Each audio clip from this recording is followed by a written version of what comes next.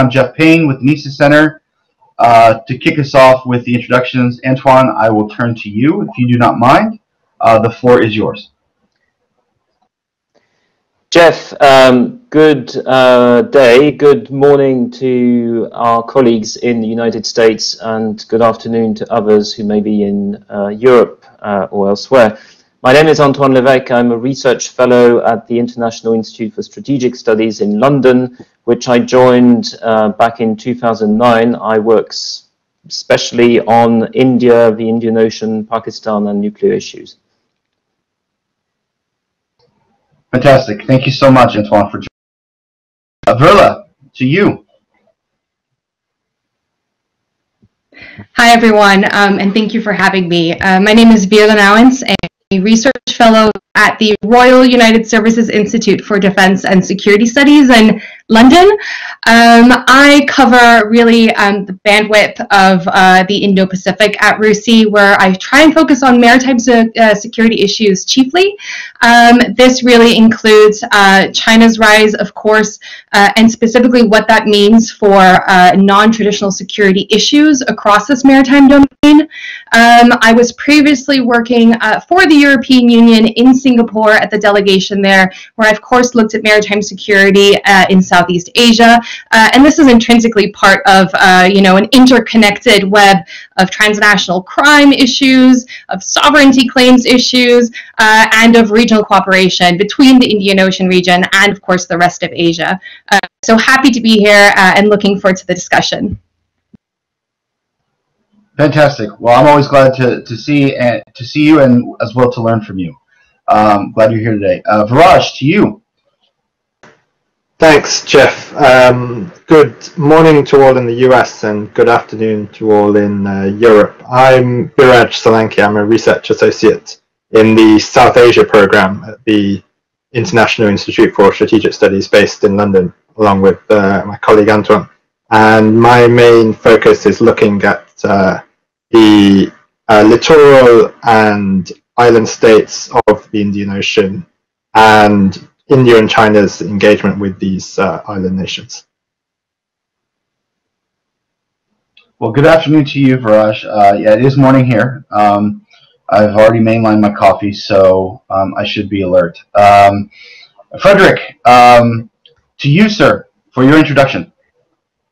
Yes, good morning, and thank you for having me this morning. I'm Frédéric Grare. I am a non-resident senior fellow at the Carnegie Endowment for International Peace, based in Paris, and I work in the past for the MOD and MEA in Paris, and I've been based in South Asia for quite some time, as well as in DC for a number of years, and I work more specifically on the Indo-Pacific and Indian Ocean issues. I'm so glad to see you digitally again, Frédéric. We talked briefly at Shangri-La, which seems like decades ago, given everything that's going on in the world. But today we're Europe's perspectives on what's happening in the Indian Ocean region. So I gave all of you a heads up on some of the questions that I wanted to ask. So I'm going to start off with those first two questions to you, and we'll just go around the horn, and then from there I'll ask follow-ups, but feel free as well to ask questions of your fellow presenters or to me on some of the issues you may be interested about regarding the United States and how we're seeing things in the Indian Ocean. So those two questions that I sent to all of you the first was, how has the COVID-19 pandemic impacted Europe's approach to the Indian Ocean region? And then secondly, what are the main challenges in the wider Indian Ocean region from your perspective? Now, those are obscenely broad questions, and I understand that, but that allows for you to narrow in however you see fit. You all have a substantial amount of expertise to bring to the forum, so I'm going to let you kind of run the show and how you present. So I'm not going to follow the same order, so I probably have known him the longest, so Viraj, I am going to put you on the spot to kick us off, if you do not mind. So the floor is yours. Happy to start, Jeff. Thank you again for having me here today. On the first question of how has COVID-19 impacted Europe's approach to the Indian Ocean region. I think, firstly, COVID-19 has had obviously a significant impact across Europe itself, and especially in the UK where I am sitting. So that's one factor itself, with the Europe dealing with its domestic challenges, which is obviously will have an impact on its ability to engage with the Indian Ocean region. I think during the pandemic, there's been close engagement between European powers and Indian Ocean powers, namely India in this respect, especially in terms of activities such as repatriation of citizens and financial assistance. And I think that has been one of Europe's main approaches in engaging with Indian Ocean region during this pandemic. And I think notably the financial assistance to Indian Ocean region countries during this pandemic has mainly come from countries such as India, from China, from the US, from Australia, from Japan. So the members of the Quad have been providing financial assistance to most of the island nations. The EU has provided loans and grants to some of the island nation partners during this pandemic. So the EU has provided a $24 million grant to Sri Lanka, an $84 million aid package to Nepal. The European Investment Bank's given a $20 million loan to the Maldives, and you've had also UK giving £21 million in aid to Bangladesh. So that has been notable. But I think what also has been significant is the absence of major European partners in the Quad Plus discussions that have been taking place. So we've had with Indo-Pacific partners with India, Australia, US, and Japan, but then we've also had countries such as Brazil, Israel, South Korea, Vietnam. So with countries such as Brazil and Israel involved in these conversations, was there room for European partners, France, for the UK, to be involved in these conversations as well? And I think just finally on the first question, I think from the UK side, aside from the engagement with India in terms of repatriation of citizens and other issues, I think what was notable during this pandemic is the calls between, for example, the Foreign Secretary in the UK and some of the Indian Ocean island states. And I think notably was Dominic Raab's, the Foreign Secretary in the UK's call with the Maldivian president in April, where there was a strong focus on engaging further on Indian Ocean security. So I think that was a positive sign, especially with a UK that has recently opened an embassy in the Maldives. And I think that is a promising aspect of the way forward as countries start adjusting to this new normal.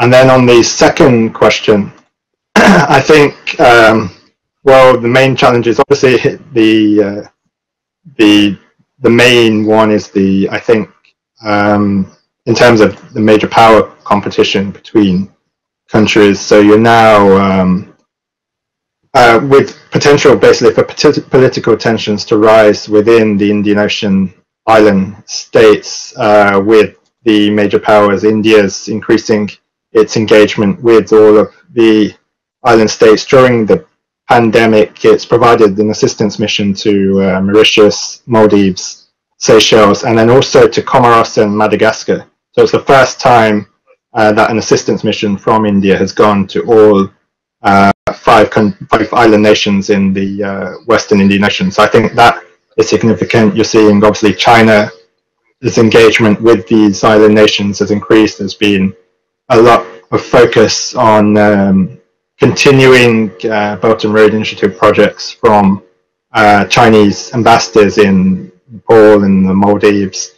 And I think that is notable. You're obviously seeing more US engagement, Japanese engagement, Australian engagement with these island nations. So that is one, the rising geopolitical tensions. And I think that was basically showing the most evident part of that was shown in January when in a 2-day period, I think the Chinese and Russian foreign ministers and the US top diplomat for South Asia, Alice Wells, and the UK's top diplomat for South Asia, Gareth Bailey, all visited Sri Lanka in a 2-day period in January. So I think that was evident of the geopolitical competition. And I think just secondly and finally on this question to give before others add their views is a challenge, I think, is actually the limited coordination and cooperation between the different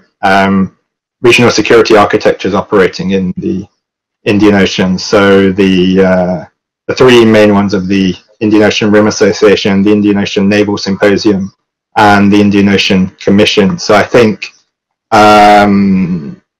each of the main powers, the US, India, China, are either members of observers of these groups. India has also just become an observer of the Indian Ocean Commission. So I think it's important that these groups start either coordinating more or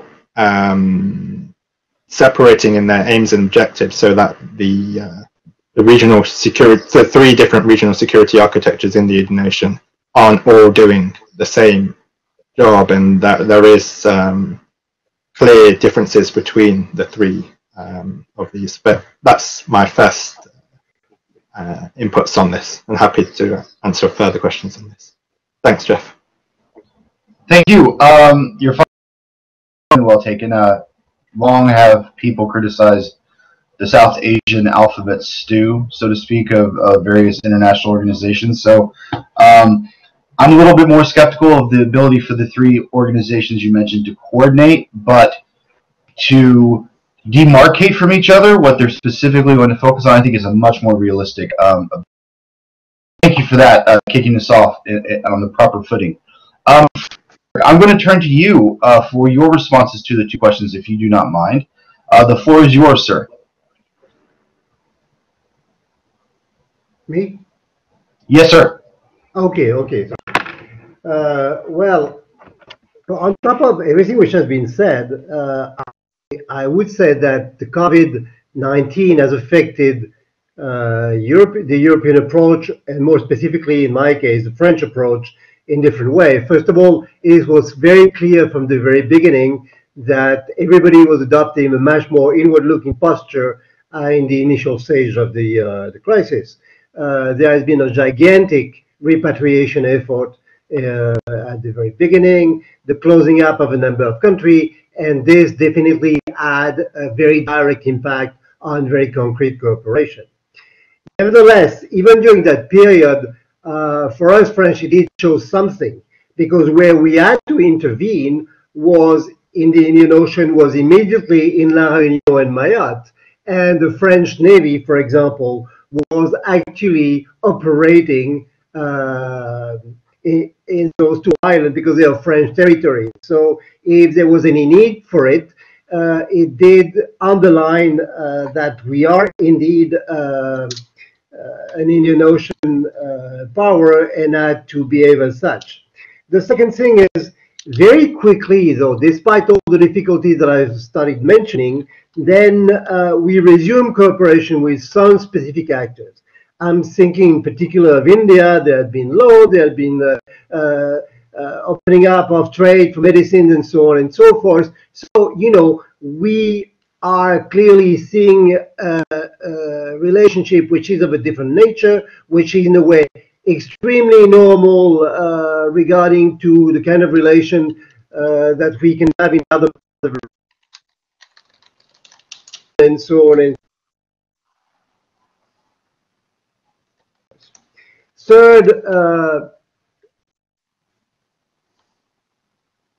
speak of specifically European approach with the concept of Pramayo, which is a wide shipping agreement, training programs, and so on and so forth, which was operating so far, especially in the Indian Ocean Commission, but which is now actually just a week ago started a new set of activities in the Bay of Bengal and so on. So the European Union is also increasingly present in that part of the world and demonstrating the sort of activism which didn't exist in the past, but which is in a way comforting as to what we want to do. So yes, clearly it has affected European approach, but it's gradually coming back to not normal yet. I would be exaggerating, especially since a good deal of the Indian Ocean is still not reached the peak of the pandemics, and is likely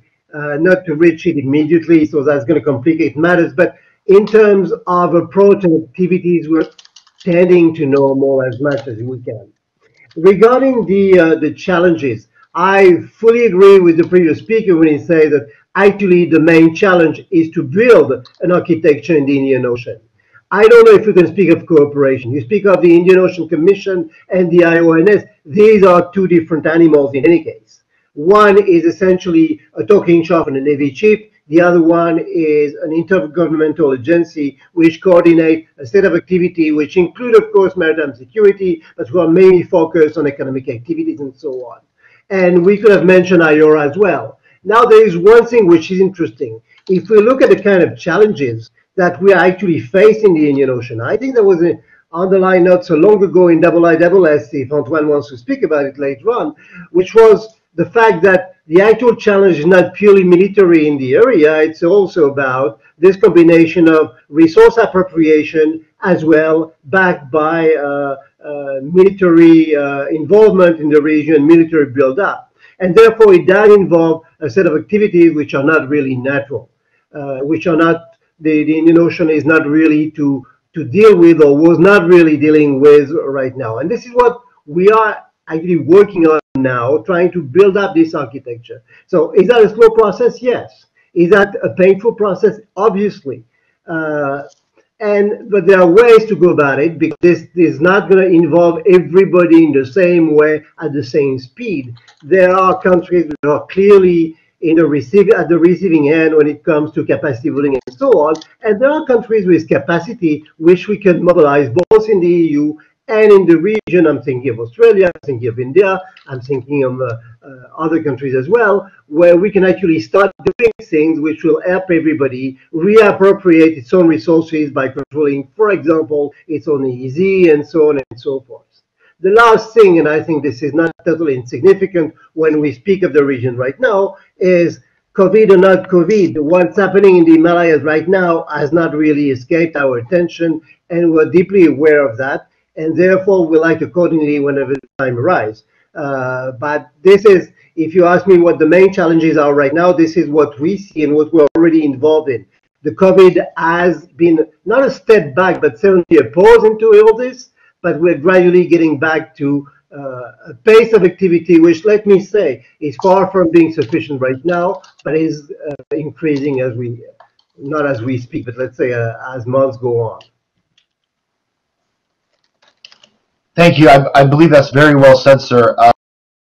And I think the kind of fixation, especially on my side, so to speak, from the U.S. point of view, of the security sectors always kind of being preeminent in the conversation, does miss the point, so to speak. So I think your statements related to, especially in the maritime domain, understanding the resources available through the sea to Indian Ocean regional states is critical, and then how to secure those both through traditional security means, but also in the non-traditional, is a critical kind of effort that all stakeholders in the region need to pursue. I think that's incredibly well said. Antoine, I'll move to you for our next set of comments to these questions. The floor is yours. Jeff, thank you very much, and thanks again for the invitation to join. A lot has been said, and I do agree with everything which has been said. What can I add? Well, I can join my colleagues in assessing that there has been a dip of engagement. We can assess how temporary that may have been, but certainly at the state-on-state level, that's been the case. I should add that in that context, the only true Asia-Pacific, Indo-Pacific wide conversation of defense ministers, the Shangri-La Dialogue, as you, I think, pointed out earlier, Jeff, did not take place this year. So that is a big loss for not just the resident and the further afield powers, but it's a loss also for region, because one of the priorities which was set in the last few years was really trying to engage the so-called smaller island and littoral states of the Indian Ocean in particular. So that is a loss for regional defense diplomacy. I think one of the implications, however, has been that it's been possible to assess the extent to which resident countries, Frédéric talked of France, but India in particular, has been able to demonstrate its ability to evacuate its own nationals from further or far enough afield for it to be meaningful in terms of displaying an update on its whole of maritime capability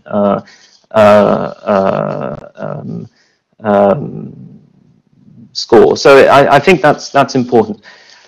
That said, there has been state-on-state diplomatic and other activity which has been continuing, and some of it has been relevant to a maritime domain.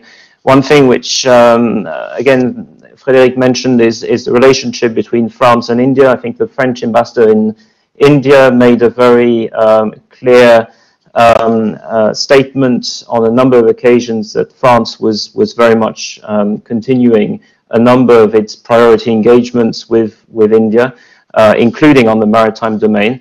But we also saw, secondly, this strategic agreement between Australia and India. And that has implications because, of course, Australia is part, as is India, of the Quad, and that has an important sort of underlying political message around major power rivalry. And thirdly, of course, we've seen greater Chinese engagement with a number of littoral and island states, as Viraj highlighted, and that in itself should, I think, prompt everyone to think about what they can bring to the table of these states, given that the Chinese are also engaging.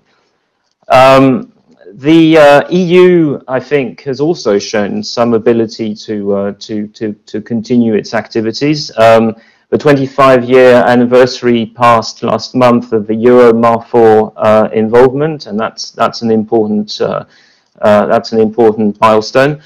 But there is, in my view, also a question about the EU's political ability to now argue its capability or its ability to help on crisis management issues, and that is important because crisis management tends to be one of the lower hanging fruit of cooperation in the maritime domain, and it's a trust building and confidence building exercise which generally benefits everyone in a given area. So I think there'll be a question about that, but it can be overcome.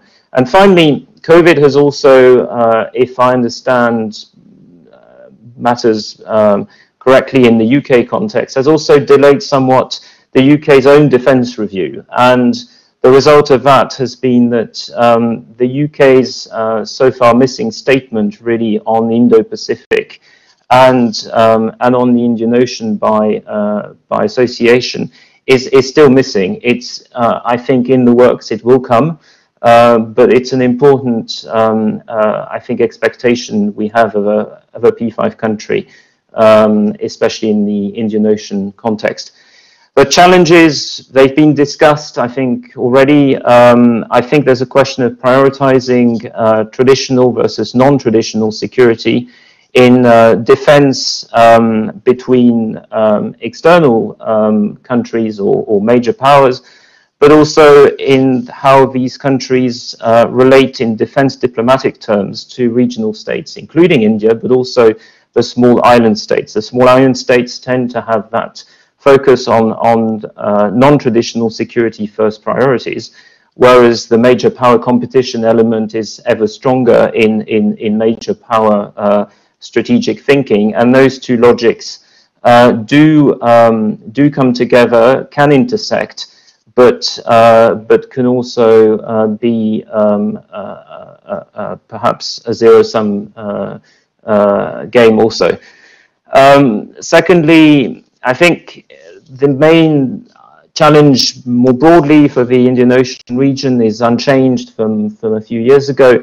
In my view, it is to strike the right balance of militarization of that region, so that a number of anti-piracy and other public goods provided by defense can be sustained, but in an environment which realistically includes major power competition in greater degrees than ever before, but at the same time preserving competition from really altering that space dramatically and making it a space of competition, making it a discrete new theatre for, in particular, US-China competition. Not so very long ago, the US and China still cooperated on counter-piracy in that region.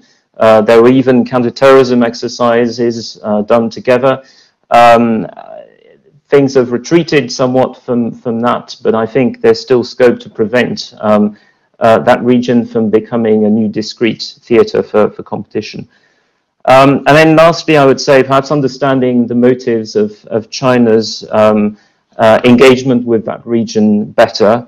Post-COVID in particular, you know, how exactly did China come to respond to the pull factor from the region in the COVID crisis, and what is it trying to opportunistically draw from that response to regional countries?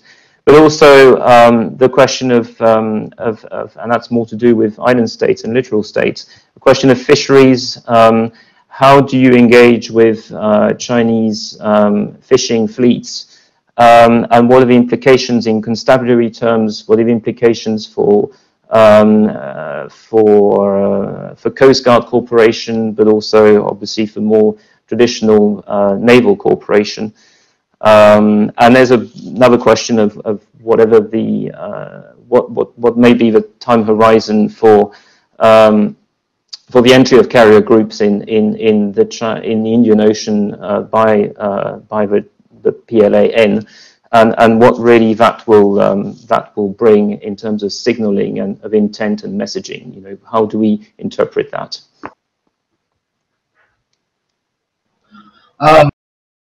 Unpack. I have multiple follow-ups I already want to ask, but I think there's some themes developing. But Antoine, one of the things that you brought up that I want to highlight is the issue of the non-traditional security aspects that especially island states and smaller littoral states are faced with: protection of fisheries, illegal dumping, essentially the blue economy and how its impacts there create all sorts of secondary and tertiary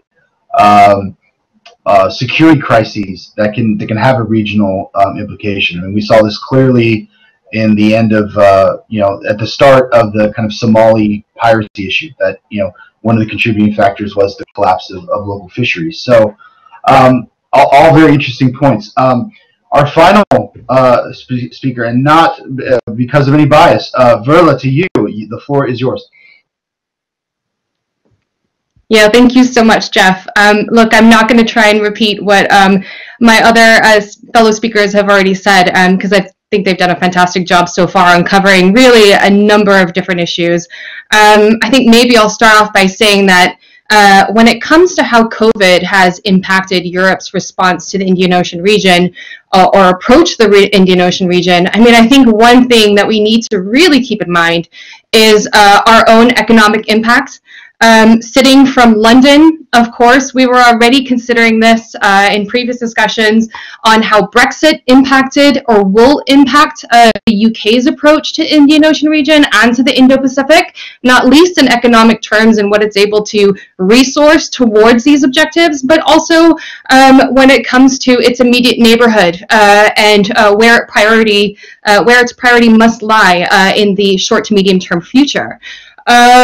Secondly, there is, of course, also the issue that Brexit now is being followed up by COVID, that has compacted some of the economic concerns here in the UK and undoubtedly also in European fellow countries. And then thirdly, Antoine has already mentioned the delayed defense review. I would note that this is a delayed integrated cross-Whitehall, cross-government review, which really incorporates all foreign policy thinking on the part of the UK. Now, that obviously is a complicating factor in determining how the UK can approach the region moving forward, but it's also an opportunity. So I would say that this is a perfect time for the UK to take stock of what it's done so far in the Indian Ocean region and in the Pacific, to engage and to try and consolidate what it's done so far. Thirdly, to engage with like-minded and partner organizations and countries to try and see where they could add more value, where things can be maximized more, and to finally advertise. I think in this whole discussion around COVID, we have immediately jumped on I think, panic bandwagon that China is proactive in its strategic communications, that it is proactive in trying to dominate the narrative space.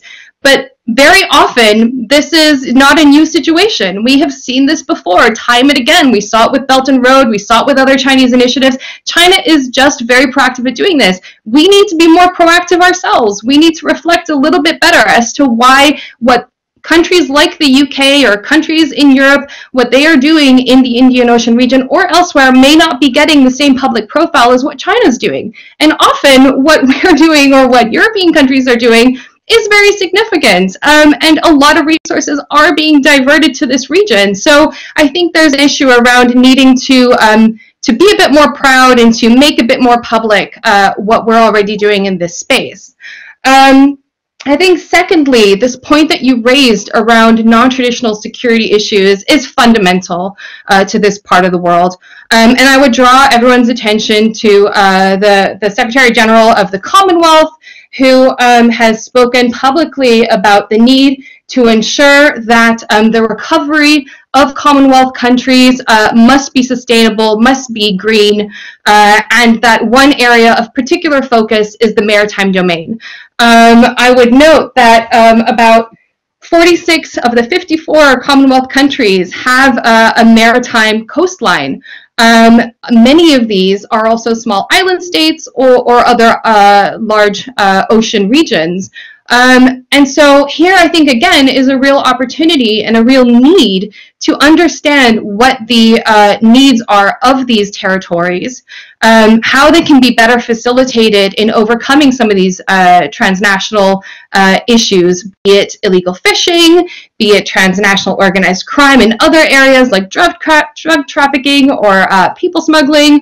And you know, there are ways forward for this. The UK has, for example, through the Commonwealth, also proposed a blue charter. Maybe this is something to look further into moving forward post-COVID. I would also note that on this issue of the alphabet soup, as you put it, of regional architecture, I agree with my fellow speakers that there is a lot to be done here when it comes to coordination. But I agree with Viraj. I think coordination here is important. I'm always slightly hesitant about calls for reinventing the wheel when it comes to regional architecture, when it comes to new initiatives. And so one thing that I think we could do is look at how European partners, together with the United States, can perhaps find common themes, commonalities, ways of engagement between these institutions. And I take Frédéric's point that these are absolutely different creatures, that they have different mindsets, they have different objectives and roles, but there is a thematic crossover in quite a few of these sub-issues that these groups look at, and this is something that I think is important. Finally, as well, I think when it comes to these non-traditional security issues, Antoine mentioned fisheries. We at RUSI have done a comprehensive study of a number of countries across the Indo-Pacific region on illegal fishing, IUU fishing, and the crossover with transnational organized crime. We've taken stock of what the responses have been so far and how countries deal with this, and also looked at kind of wider trends. But when it comes to, say, fisheries, I would note that the UK, for example, isn't a partner or an observer of some of the regional fisheries organizations. Again, this is something that I think is really key if we're looking at trying to address regional, transnational, non-traditional maritime security issues. Some of these fisheries groups are actually quite important to engage with. So this is, I think, another area that is worth looking at. And potentially, finally, Antoine mentioned maritime law enforcement, mentioned the Navy. All of these state-based actors are incredibly important.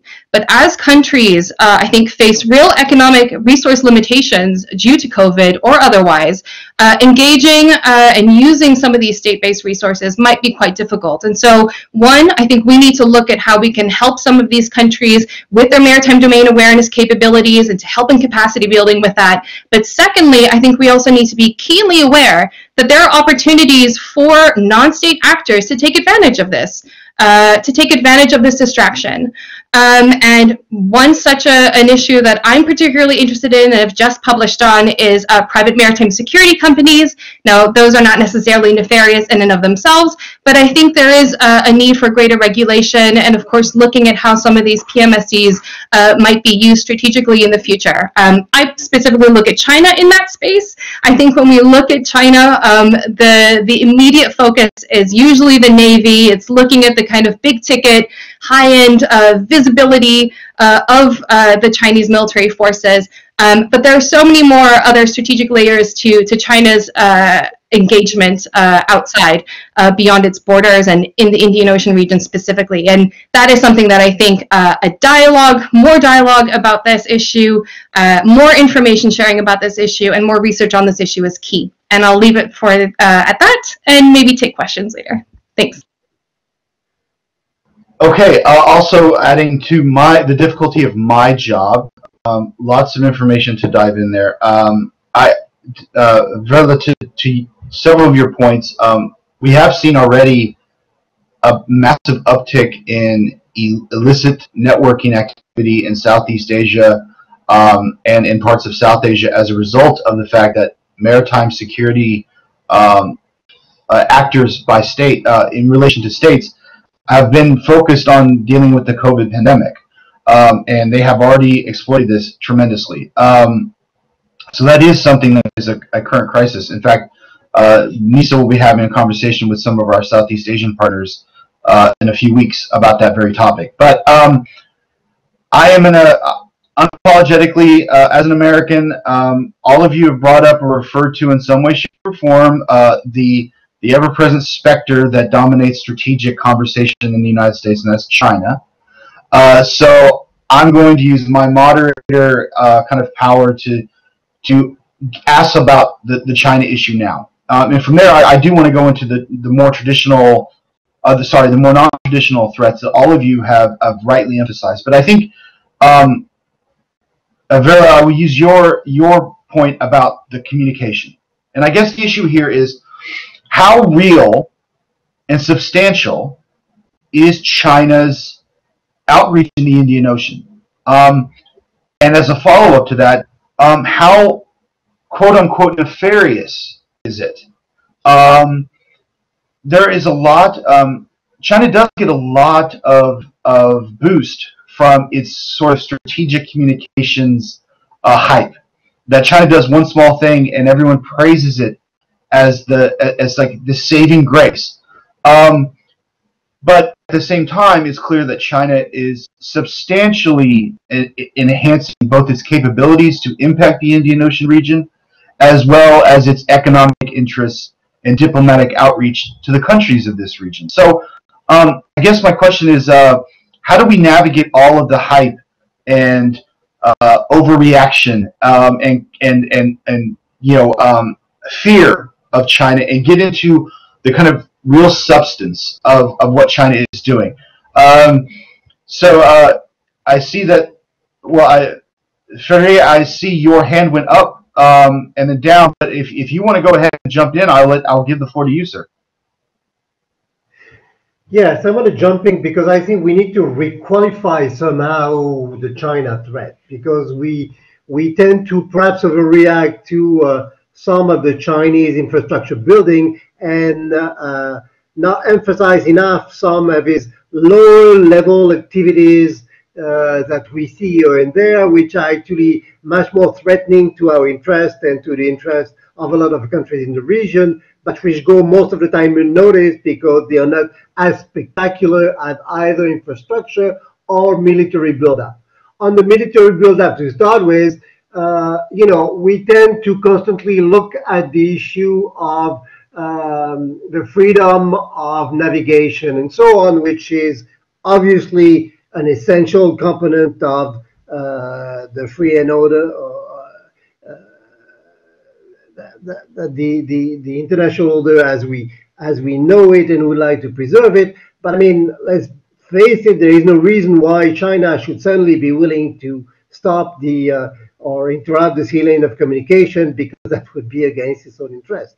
But there are a number of things which have been mentioned at length in the previous intervention about IUU fishing and so on and so forth. This is a much greater threat in many ways because this goes largely unnoticed. And this is creating imbalances in many countries, especially along the eastern coast of Africa, for example. But if you look, for example, at some of the Cramario report, you have countries complaining from Iran to South Africa from Chinese IUU fishing. This is not insignificant for the population when you consider that 40% of the fishermen in the world are located in the Indian Ocean, right? This is something which goes largely unnoticed because it takes many forms. Not all of them are as spectacular as Chinese fishermen fishing in various regions and depleting the stocks. And at the same time, this is a real threat because the ways they are operating, first of all, create a dilemma as to the kind of answer, the kind of intervention that would be necessary in order to counter this. And it has real, although it's a, how could I say, sub-strategic issue, this has a real strategic impact everywhere. Now, let's try to narrow down the field in which we Europeans can and should intervene perhaps more forcefully. Even in the region, you do have a set of norms which is developing. I mean, the Code of Conduct of Djibouti, for example, was created as an anti-piracy set of norms. It has evolved into something which is now much larger under the Digital Amendment, including IUU fishing, including a lot of things. Now, what the problem is at the monitoring level. Most of the littoral state of the Indian Ocean do not necessarily have the capacity to ensure the control of their own EEZ and so on. So this is where we can actually do things. This is where capacity building should take place and so on. But that means also that in terms of cost, we speak of something which is much more limited. Because if it's a question of training, this is not terribly costly. I mean, part of the cost, when it exists, can be shared by the littoral states themselves and so on and so forth. And there is a lot of room actually to do very efficient things. I was mentioning in my program, which I believe is something extremely useful for the entire region, which is now expanding from the southwest of the Indian Ocean to the Bay of Bengal and so on, which ultimately, especially if it's coordinated with the fusion center in Delhi or even in Singapore, should give people a much larger awareness of the maritime domain. So this is the space in which we're operating, where we can do tremendous results, notwithstanding the fact that actually a number of EU member states are individually doing things when it comes to those issues. So that's where we are, and this is perhaps where we have a large space to operate, and we can do things and continue to do things in a very efficient, not spectacular way. I agree entirely with what has been said in terms of publicity, narrative, and everything, because this is absolutely essential. As Europeans, we are terrible at that, and we spend a tremendous amount of money to just ignored both by the Chinese, by the locals, and by you, the Americans. And this is probably, as a European taxpayer, one of the most frustrating aspects of the whole thing. But this is a reality as well. Frédéric, that's incredibly well said.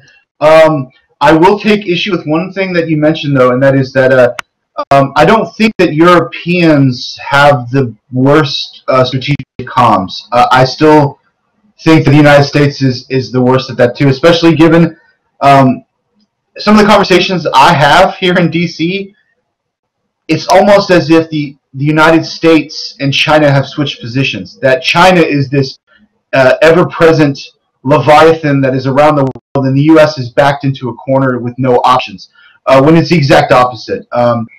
And so there is definitely a feeding point there where I think something about the West in general, whether it be the NATO allies or Europe and North America, or however you want to phrase it, are just, for whatever reason, we're bad at this right now. And everyone talks about it being a problem, but there seems to be no necessary improvement in it from year to year.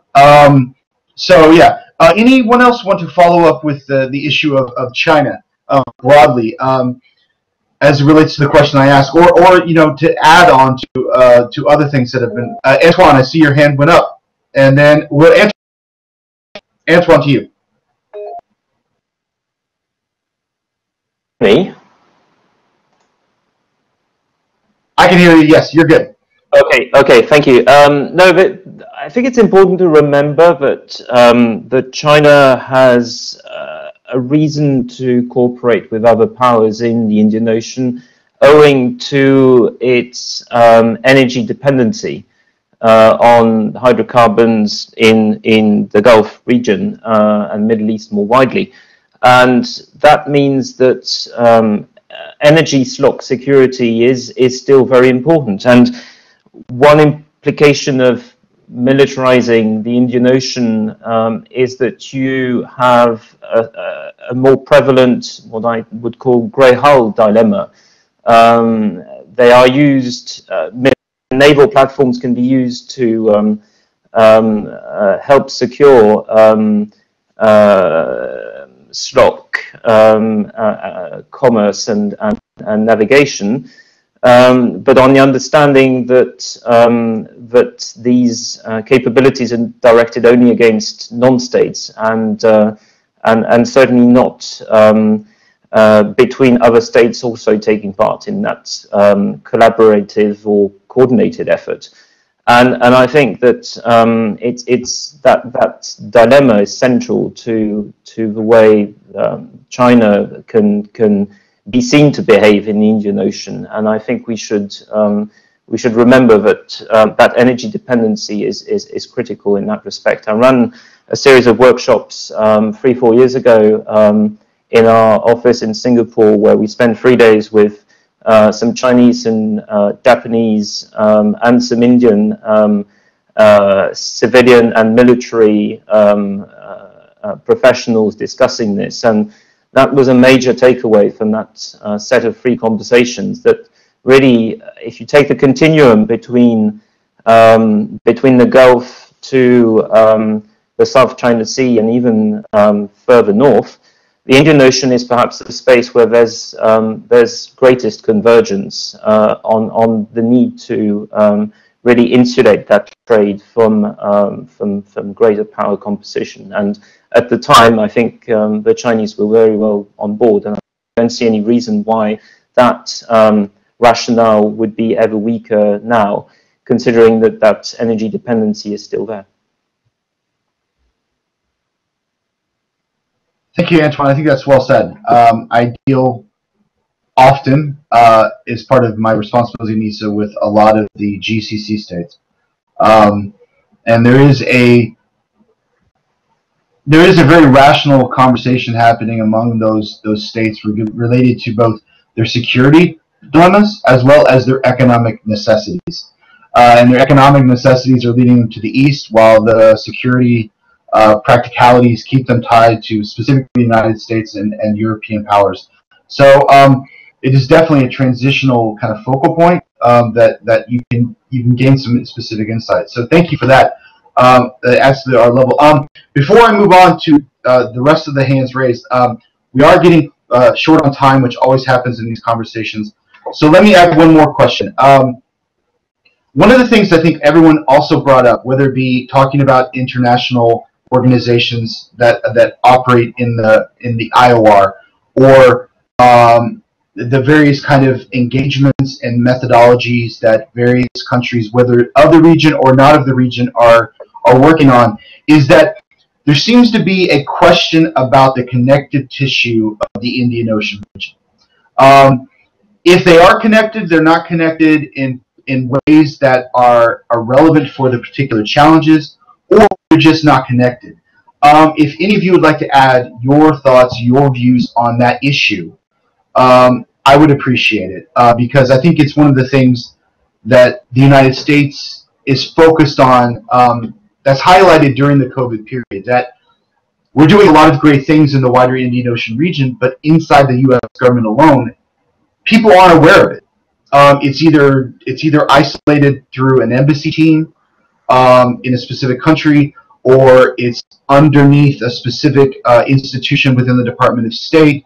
And so these are all things that are building these connective ties, but they're not getting into this kind of strategic calculations that the United States is making. So I'm just going to add that level of complexity to what I've thrown already onto all of your computer screens. But the next up in our round of raised hands is Veerle. To you. Thank you, Jeff. Yeah, that's a really important question. That last one that you raised. I think the whole issue of also having all our own stakeholders in the region communicating effectively with each other, not least with their headquarters back at home, is one of the issues that can be improved on to really ensure that whatever initiatives are being done, whatever projects are ongoing in the region, that there is at least within our own ministries and within our own governments an awareness and a cohesiveness to what we're doing in this part of the world. I mean, there was so much that was just spoken about. I think one thing maybe when it comes to the connective tissue or the different architectures and engagements in the region, I think one thing that really could help this is maybe more I mean, this sounds very simple, but more dialogue. I don't mean for that to be a flippant statement, but I was in Madagascar last year where, there were discussions around the need for a greater maritime dialogue for the Indian Ocean region.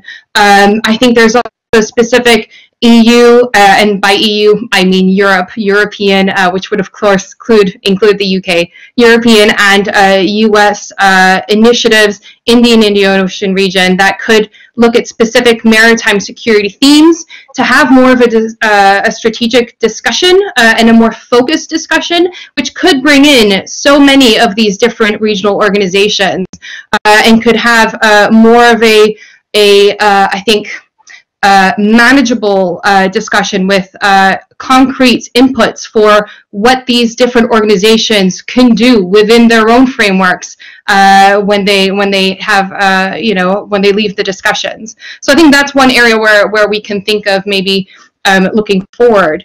I think maybe just very quickly, because I don't want to take time away from Viraj, I know he still has his hand up. I think when it comes to China and when it comes to the profile that it gets, again, I think a lot of this profile, of course, was a result of China filling with very big ticket, very kind of flashy projects, a perceived vacuum in a lot of these countries of engagement. And so that naturally caused a big bounce. It caused a lot of fanfare. The launch of Belt and Road added to that as well publicly. And China, we can't forget, as a perceived leader, or at least a desired leadership of the global South. That is something that China identifies its role to be, and something that certainly some developing countries, look towards China for. And so we can't just dismiss China's activity in this part of the world when it comes to things like infrastructure. We're not great infrastructure builders ourselves. So I guess the question is, as Frédéric so rightly pointed out, a lot of the engagement that we do just isn't really headline-making news. It's not necessarily very intriguing or something that the general public, looks at and is hugely impressed by in some of these countries. But that doesn't mean that we can't find a way to communicate those efforts better.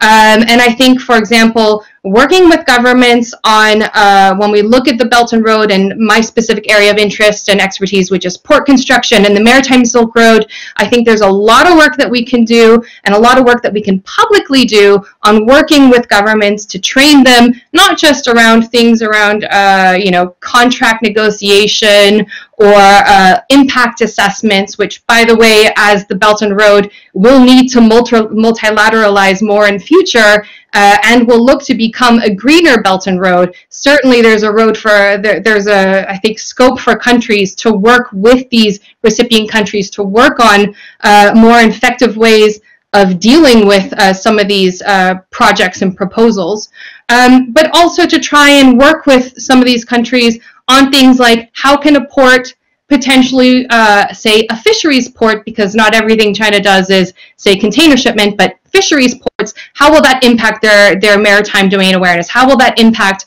their own resource control? What is in some of these clauses? I mean, all of these issues are ways that we can certainly engage, and as many of these littoral countries start to refocus on their blue economy strategies, there's quite a lot of work to be done here.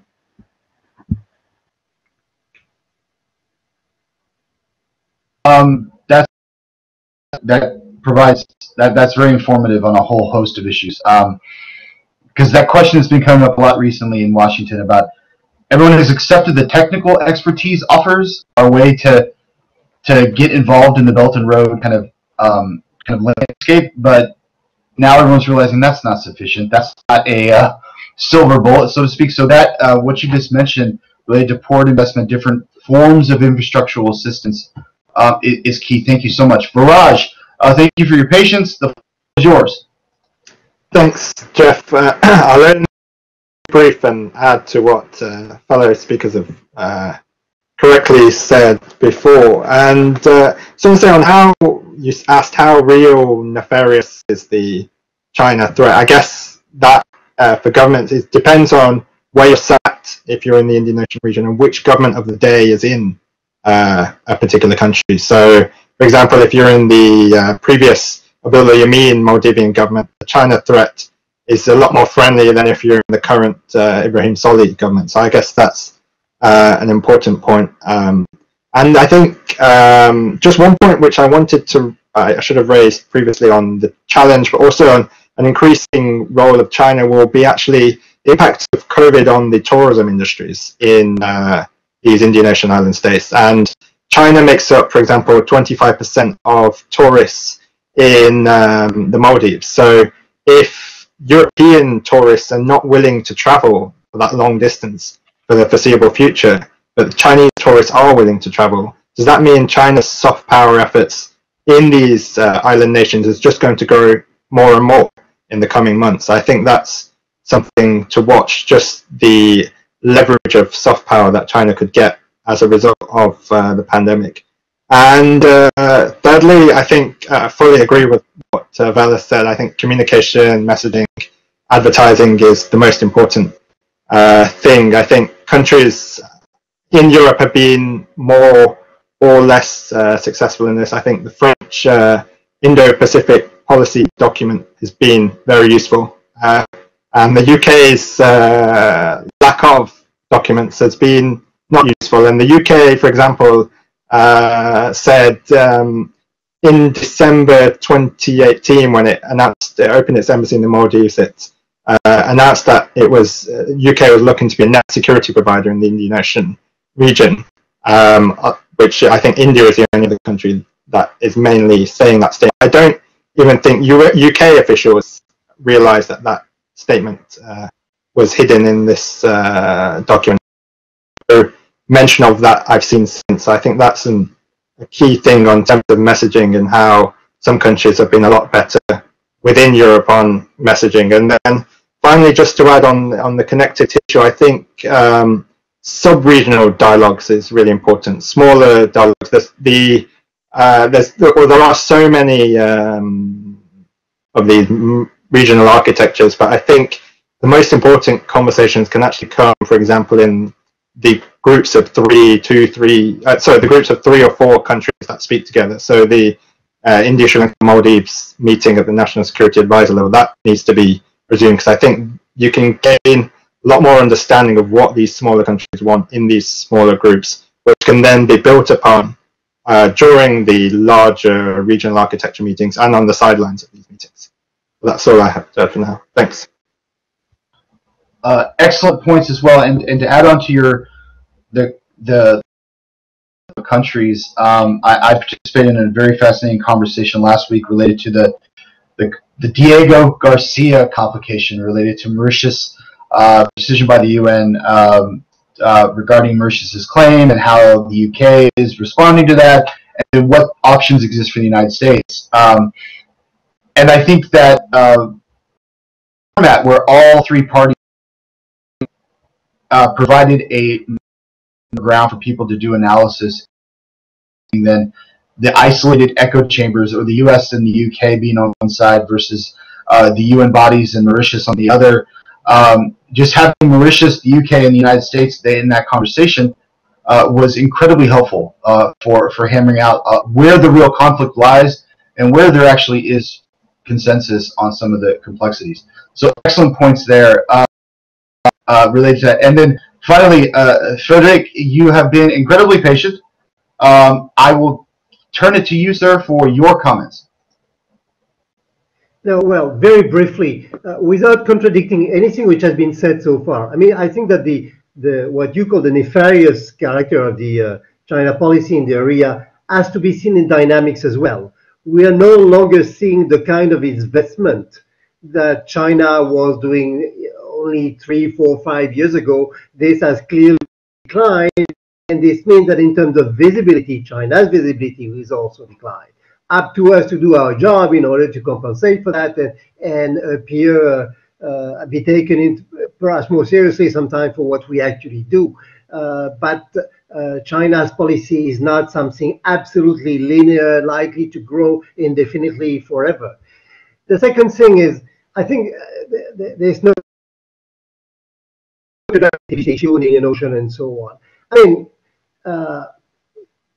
we all face the same problem. We are all divided into geographic directorate, thematic directorate, and so on, and they never really coincide with the strategic reality of the moment. A concept like the Indian Ocean, basically for the DoD, for the MOD, for us MEA, MOD, is essentially a strategic concept. And the only way to reconcile that is probably the Indo-Pacific. Why? Because again, this is a construct, and I think Alan Ginger put it quite nicely. This is a contract around a set of interests which are specific to each country. But there we can work out some coordination where not everybody will take care of just everything, but where we can coordinate, which means that coordination rather than cooperation will mean lesser cost, lesser waste of time, less waste of capability, gain of time and efficiency, and perhaps an action better adjusted to the reality of the various places where we're interacting. So there is probably something we need to interact in this, and I'll stop on this. I think a way to end this. We're approaching on time. Some final comments from me. Oh, Antoine, you had a final interjection. To you.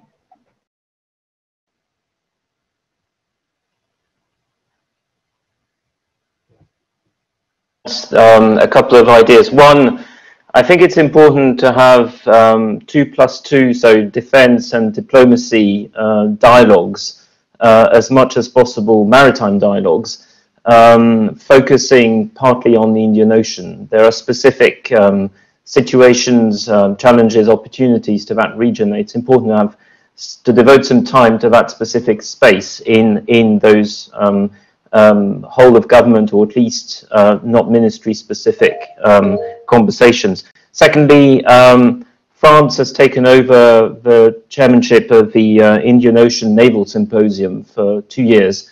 That, I think, is a major opportunity, certainly between major powers, simply because France is a resident of that region. We haven't spoken of climate change and the implications of the security implications of climate change, but it seems to me, thirdly, that whenever the COP22 is convened in Glasgow, it would be worth trying to carve out some space for not just the maritime security implications, but perhaps looking specifically at the Indian Ocean. And finally, fourthly, the US State Department has started this Blue Dot Network, higher quality infrastructure label. And I think it would be important to build some greater understanding of what it is and what the opportunities are for partners in the region, but also potential financial supporters further afield. And we're back to major powers, but including countries like Japan. Thank you, Antoine. All of the Blue Dot Network, I will make sure to disseminate that to everyone I communicate with on a regular basis. Like, there's interest, but not everyone is sure what it is. So how about we correct that? That's a simple correct. So who is next? Veerle, you were the next on my roster for a comment. So to you. Yeah, sorry, I know that we've approached time and we're all raising our hands to talk quickly, but I just wanted to say, building on this this point, Frédéric, which is that the Indo-Pacific really offers opportunities as a strategic concept. I completely agree, but what we don't do enough of is have enough of a conversation as to what the Indo-Pacific really is. We are bandying around this term, which we know is maritime, which we know is a strategic area of competition and one that will drive future economic growth globally. But we don't talk about the limits and just the actual boundaries of it and what we're really looking at geographically as well. And so one thing that's really struck me already in this conversation is that we haven't really spoken too much about the littoral states of the African continent. We talk about the small island states, we talk about the Indian Ocean Commission, of course, but we don't talk enough about East Africa, and we don't talk enough about countries beyond Somalia. And when we're talking about some of these main transnational organized crime networks, they very much extend across the African continent, of course, especially when it comes to wildlife trafficking, especially also when it comes to drug trafficking. And so I think this needs to be a focus moving forward to try and find more concrete ways of, like I said, stock taking of what's already being done. And the Blue Dot Network is a keen example of this, where an initiative has been put forward, but many countries don't know what it is, and they don't know how to engage with it. So that, I think, moving forward is something we can all do better. Well said, Veerle. Shamelessly self-promoting. I myself at NESA do a lot of work related to the Red Sea region and to the Western Indian Ocean broadly. So I'm happy to to connect with those who are working on that. But you're right, the Indian Ocean region is massive, and there's no way we can get to it all. Frédéric, to you, sir, for comments. No, well, I mean, there are reasons why we don't speak about those things, that they don't really exist yet. The Indo-Pacific is basically what we want it to be, and this definition will depend upon our own national interest. That's why I was talking of this wonderful quid pro quo that we can use in order to coordinate our efforts. And if we understand it as that, then there are a lot of possibilities and everybody will be happy. But the point I wanted to address before we stop this conversation, you ask us what is it that the US should do. There is something you're doing wonderfully in the DoD in the Pacific with the FESP, sorry. The PESF, Pacific Environmental Security Forum. Why don't you extend it to the Indian Ocean? I think there are a number of issues are very similar, both for the littoral states and the island states in the Indian Ocean that they are over there, and that will perhaps help also change the perception in of the U.S. in part of the Indian Ocean where the U.S. is not really involved. Now, if you want to go a little further, we spoke of capacity building and not just of military build-up. That's probably where you can be active as well. The third thing is about cooperation. I mean, needless to say that we fully understand that part of the U.S. government wants to cooperate. The message we get from the top is not exactly the same, and it would help if there was more consistency in the U.S. narrative about those things. Now, if you can help on that things where you will change your perception by your allies, by your potential allies in the region, and definitely help us on the ground, including in terms of coordination effort. And this is my real last point. I think it's a well said point. I take that that recommendation to heart. To have some final concluding thoughts before I get to my thanks to all of you. I think the issue about the Indo-Pacific being helpful, as for right now, at least for however we want to use it, is because one of the issues for the DoD that has been particularly problematic for years in the Indian Ocean has been the demarcation between the combatant commands. India specifically has always hated that you have Indo-Pacific Command, you have Central Command, and you have Africa Command. But the Indo-Pacific has allowed a lot of those kind of problematic issues to be overcome or at least sidestepped, and for India and other countries to understand that reaching out to different COCOMs in the United States DoD can provide benefits. And so India now has a naval officer stationed with the 5th Fleet in Bahrain, which is a new development that is helpful, and it creates more diversity about the input that the United States gets, as well as how India perceives what the United States is doing. But the other issue about coordinating activities, I have evangelized the French Indo-Pacific document throughout the U.S. government, just because I think it's fantastic, not only in how it was unveiled at Shangri-La. Of honor. But the other thing I love about it is it clearly states what France does in terms of its ceiling and its floor in terms of capabilities, which is absolutely immensely important, and the United States continuously does not do well. But some of the things that I bring up to add to what all of your comments is the United States is increasingly expanding the Maritime Security Initiative, which was focused on Southeast Asia into the Bay of Bengal, and there's talk of expanding it further. The U.S. advantages when it comes to professional military education and institutional building in that capacity is something that is increasingly being linked together. And I think that the greater specialities that all of the various allies and partners that are present in the Indian Ocean can do, that is the coordinating mechanism. And to return to everyone's point, all of us do things really well. We're just not communicating about what those things are and then how we can operate. The Blue Dot Network is a perfect example of a U.S. effort that is a great idea, but no one really knows what it means outside of the specific people working on it in the U.S. So I will take all of these to heart. Do know this, that this series will continue for the foreseeable future, COVID or not. So don't be surprised if you get emails from me in the future asking you to come talk about even more specific topics related to the maritime domain, the Indo-Pacific, various issues related to great power. But finally today, thank you so much for carving out time and for joining me. I've learned a great deal. There's a lot that I know.